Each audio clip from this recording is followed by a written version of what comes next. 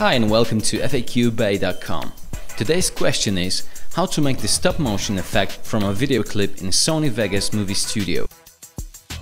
The stop motion effect will make your videos look a bit more dramatic, and fortunately it's very easy to apply in Sony Vegas movie studio. As you can see in my project, there are two events divided with a flash transition. I will leave the first event intact while I'll be adding the stop motion effect to the second clip so that you can see the difference between them. To add the stop motion effect, I right click the second clip, click properties, and in the undersample box I'll type 0.25. Then I click OK and play the clip again.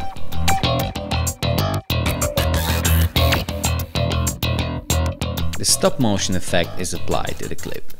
To make the video look even more dramatic, I will desaturate it and remove colors by adding the Sony color corrector effect. You can play around with this effect a bit to get the results you're looking for.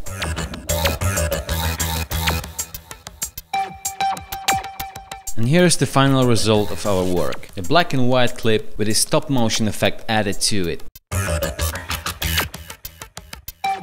Thanks for watching, and for more tech tips, please visit FAQbay.com.